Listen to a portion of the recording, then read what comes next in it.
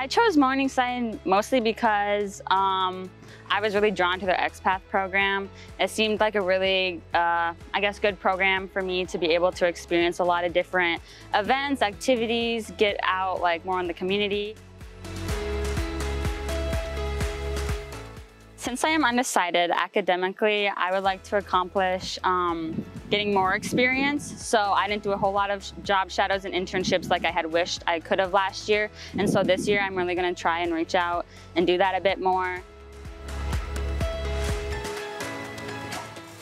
Some advice that I would give my younger self is all those uncomfortable experiences that I went through and that I was like not happy about doing because my mom made me do them, they make you a better person. So just always have a positive attitude about everything. My favorite food to get here on Morningside would be the sweet potato fries at Buck's.